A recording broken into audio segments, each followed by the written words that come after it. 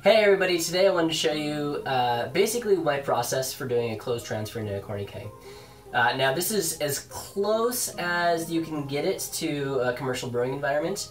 Obviously at the pro level we have a little more advanced fermenters and better connections and different kegs, so it's a lot easier to do.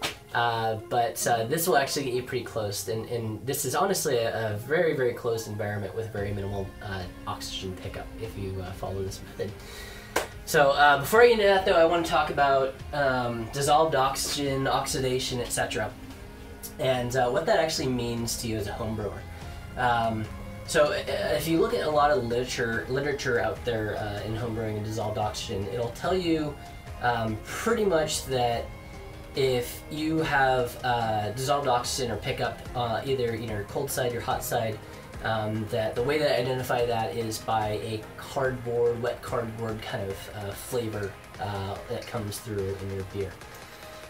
Though that is correct, I'm here to tell you today that that is only one flavor compound, only one reaction that happens out of about a dozen different reactions that can happen, depending on where that pickup is created. The most common one that I get is actually like a sweetness, like a sickly sweetness, either like a sherry-like sweetness or like a really heavy like caramel malt kind of flavor. That's pretty common. The other really common thing is either a slight or a dramatic color change in your beer. You see that a lot with New England IPAs, just because the starting color of the beer, or the SRM, is usually so light that any pickup really shows itself. And then finally, like on the aroma side, like you'll get, like I get, it's like a staleness that kind of comes through. I can't really explain it other than that, but just kind of everything like is a little more dull and just not as vibrant as it should be. But the sweetness is definitely the most common one, the sweetness and the color change. And so if you're experiencing anything like that, you keg off your beer and you taste it and you're like, oh wow, this is really good, and then a couple days later that flavor changes, and even if you can't put your finger on it, that could be from oxidation. So just bear that in mind. Couple quick stats for you. So the atmosphere is 21% oxygen roughly. That translates to about 8 parts per million dissolved oxygen. If you were to take, for example, a cup of water or beer or whatever, and shake it until the oxygen equalizes in solution or in that beer, and you read that oxygen level with a meter, you would get 8 parts per million. So that's the maximum possible that it could be without just adding pure oxygen. In brewing, commercially, we shoot for less than 50 parts per billion dissolved oxygen in package, but you'll see massive signs of oxidation with numbers as low as 1 parts per million.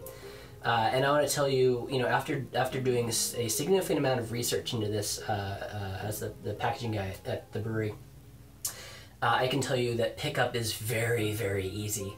Every little part per billion that you can shave off is gonna make a better beer. So when I basically do this process, I'm doing it so that I'm having as little dissolved oxygen in my keg and in my finished product as possible. So let's go on to parts really quick, because that's the most important part. It's really quite simple. So first of all, if you have a glass carboy and you're looking to change, I would highly recommend for Monster. These guys I think are like 35 bucks. They're plastic, they're super light. They've got this lid up here that unscrews, so if you need like put some crazy addition in there, like whole peaches or I don't know, avocados or something, like you've got plenty of room to actually get those in there. And then the top has a hole in there for just the rubber stopper. And the best part is you can put a spigot on them. And this spigot is totally a game changer for my cold side. Allows me to pull samples and all kinds of stuff, take really easy gravity readings without dipping something in there, having to pour stuff. Highly recommended. If you do use a glass carboy, there are special tops that you can get that have basically two connections that you can make. So you can have gas on one side and then kind of a dip tube that goes into the beer on the other side. And that does allow you to push things, but the problem with that is like you have to take the thing off and then put that on, and like all that time and process, you're basically adding oxygen into your beer. And that dissolved oxygen, or oxygen can dissolve into beer extremely rapidly, within a matter of minutes, especially, with or without yeast in package, actually. Parts, basically, take this guy off. So I've got a rubber stopper, but let me talk about that for a minute. You want a rubber stopper that the rubber is nice and soft. Like the ones that are like super hard and you can't even really squish, those aren't really good seals for keeping pressure in or oxygen out. It's going to leak right through the side somewhere. So you want to find one that's, you know, nice and kind of rubbery and pliable. These things, as they get older, will actually get pretty stiff, and when they get to that point, you just want to toss them and get a new one. The other key component is this guy. And this I found at my local homebrew store, and it was, I think, like 10 or 12 bucks or something. But it's just a double-sided ball valve, double-barbed, excuse me, ball valve. And what this allows me to do is just basically like keep a closed environment in my fermenter. So I put this on basically from the very beginning of fermentation. So I fill up my fermenter with wort, pitch my yeast. I'll close this all off, put this guy in here, and then I'll actually attach my blow off just right to this guy and into my blow off bucket there, and I'll leave that open during fermentation. And so when I need to pull a sample, you know, I'll just close that off, pull my sample so I don't get any negative pressure or any suck back into it. Wait, 30 seconds to a minute for the pressure to build up again. Open that up, and then you continue my bubbling up the top there. So it has many advantages beyond just kegging, but I highly recommend something like this. And oddly enough, like, even though it's just a rubber stopper and this thing's kind of loose in there, it actually holds pressure fairly well and keeps oxygen and stuff from getting in. So, but after fermentation's done, basically I'll close that off. I cold crash my beer, so I'll take this guy off, put the brewery line, or the CO2 line, excuse me, on there. Just put like 1 or 2 pounds of pressure on it, so that when I cold crash it doesn't totally suck in and implode. But anyway, so that's the primary thing that makes it really possible and super easy, and keep oxygen out of your fermenter pretty much the entire process. There's a process for keeping oxygen out when you're dry hopping. You gotta actually open it up, but I'm gonna save that for another video. So the spigot, I talked about the importance of the spigot, makes that transferring really easy. And then the third final piece is just a couple feet of beer draft line, a Corny coupler, and then a barbed post for that. Between this guy and this guy, I think it's like you're probably looking at like maybe 25 bucks ish. So really easy to do as far as expense wise. So finally, let me talk about process. So first thing that I do is I take my beer out of the cooler. It's been totally crashed.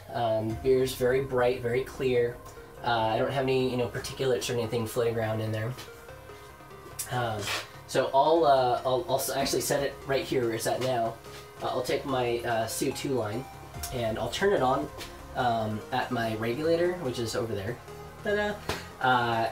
And I turn the regulator just ever so slightly to where the needle doesn't even really move, but I can hear like a slight hissing coming out of here. So really it's like maybe a PSI, maybe less, but very minimal. So once I do that, I turn, open the gas up, turn that on, hear the gas coming out of here. I'm purging this line of oxygen. Then I come over here, and with this guy closed, I'll actually go ahead and just kind of jam it onto this barb. And I've got a little guy here just to make sure that it doesn't come popping off. makes it really, really handy if you've got something just to secure it up there. Definitely recommend that. So the next thing I'll do is, you know, I don't have this guy connected quite yet, and my keg is not quite prepped yet, but make this connection. I'll open up my valve very, very slowly, and I'm listening just to hear like if there's going to be any leaks, or you know, I'm looking at the vessel itself, making sure that it's not swelling up too much, because as you probably know, these are not rated for any kind of pressure. So you want to be very, very careful when pressurizing this or any other kind of vessel, because if that regulator is broken or something and too much pressure goes in there, this will most certainly explode and cause injury or harm to you. But if you're really careful about it, it's definitely, it makes the process really easy and nice. It keeps the oxygen out. So I've done this for a couple of years now, this kind of method, and found it to be very, very successful, and I haven't had anything explode on me yet, knock on wood somewhere, I don't know, over here. So this guy is now pressurized, it's good to go, my spigot's off.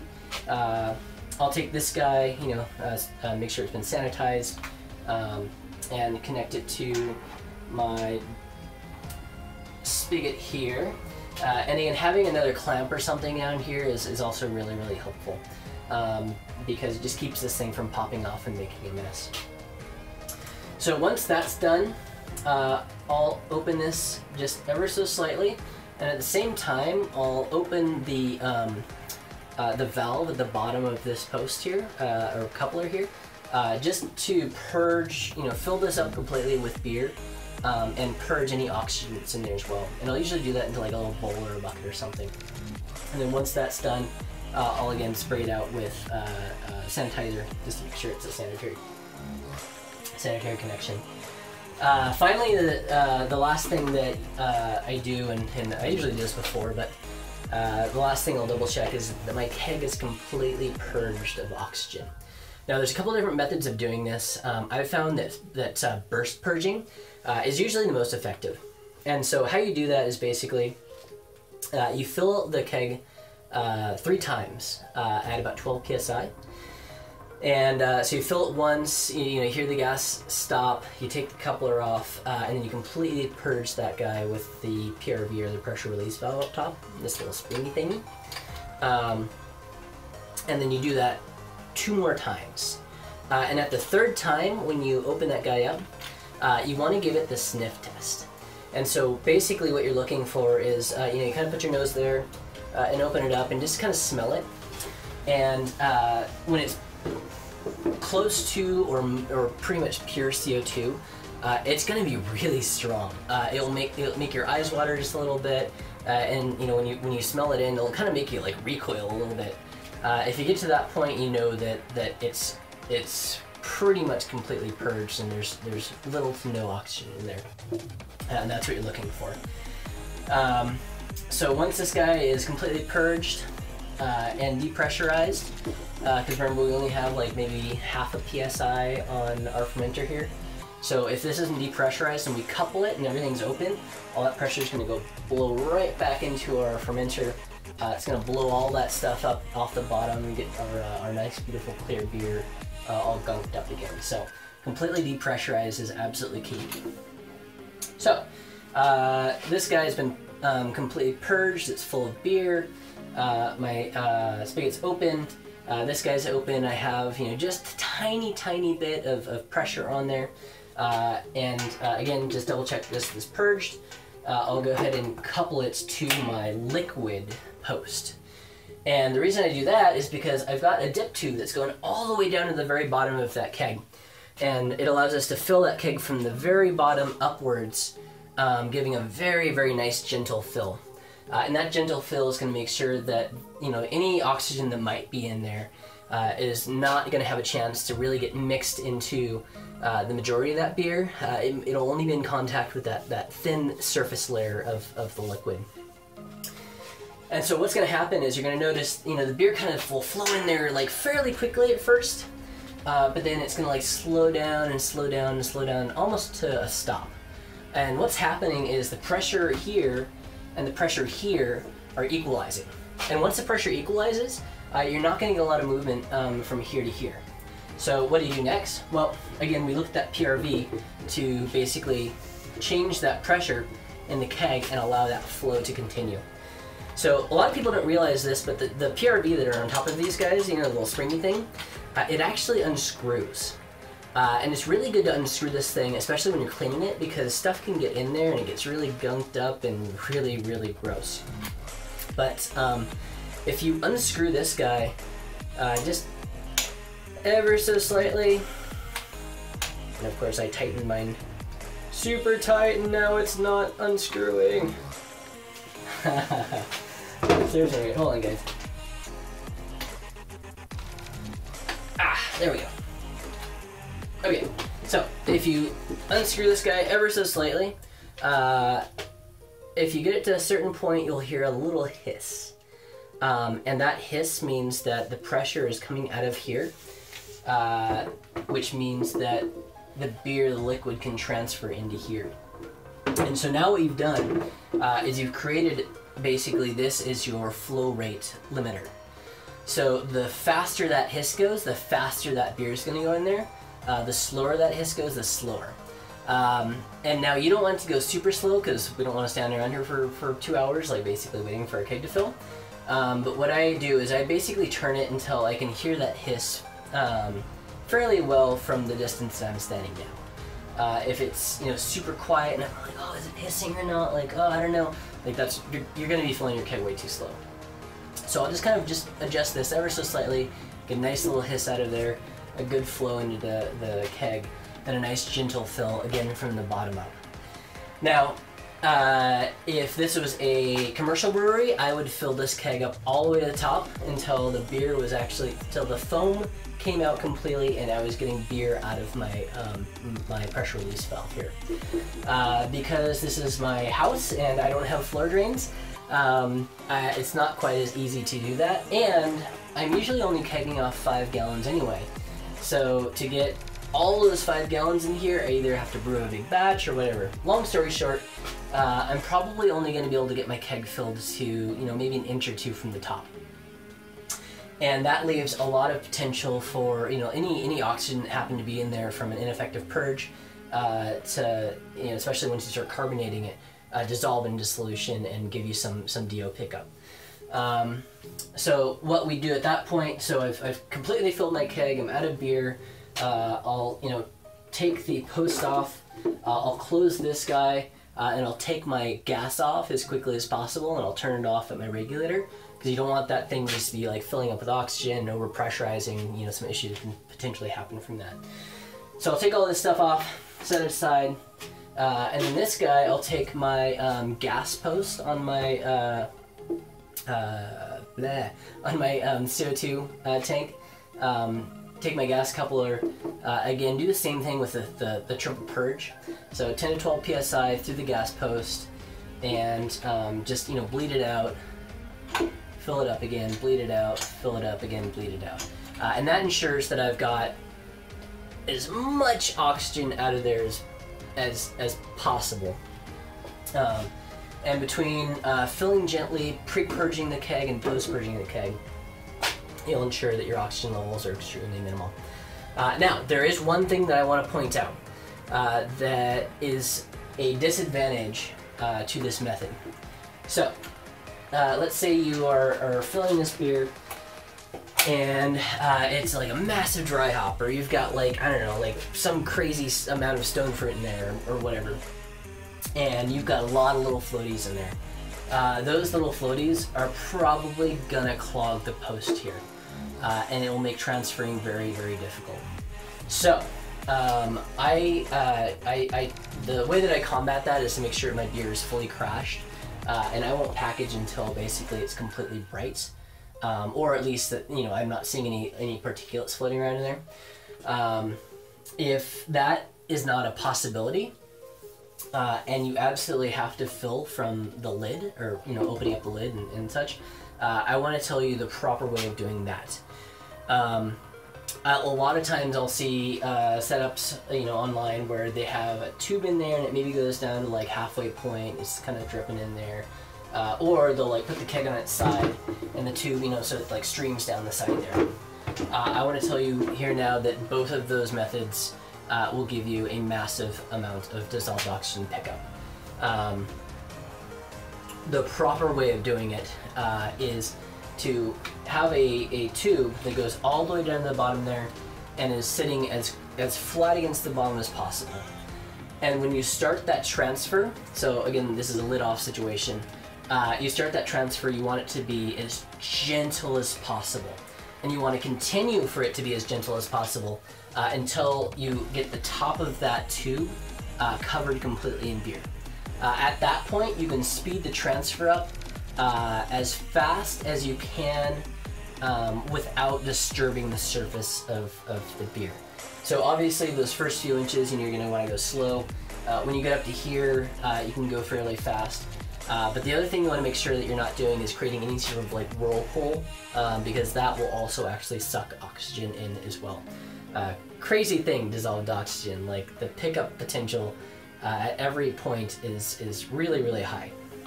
And then of course, once you get the keg filled all the way, then do the triple purge thing, make sure you try and get all the air out of there as quickly as possible. And that's the only other way of really getting this thing filled. Now I'll tell you that I brewed a ton last summer. I did a lot of hoppy beers and such, and I only had one instance where I actually clogged the post.